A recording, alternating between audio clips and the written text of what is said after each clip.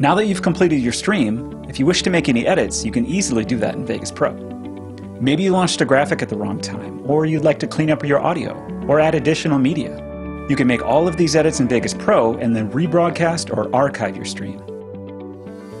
First of all, we need to import the files from our stream into Vegas Pro. From the Tools menu, choose Scripting, Import from Vegas Stream. The Vegas Stream import window will appear. Choose the file in the Explorer. All of the graphics, media, video, and audio files are available to edit on the Vegas Pro timeline. To clean up your audio, right-click on the audio file to send it to SoundForge.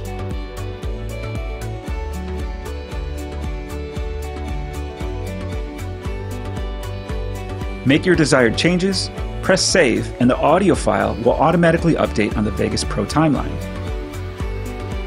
Add video effects or additional media to enhance the production value.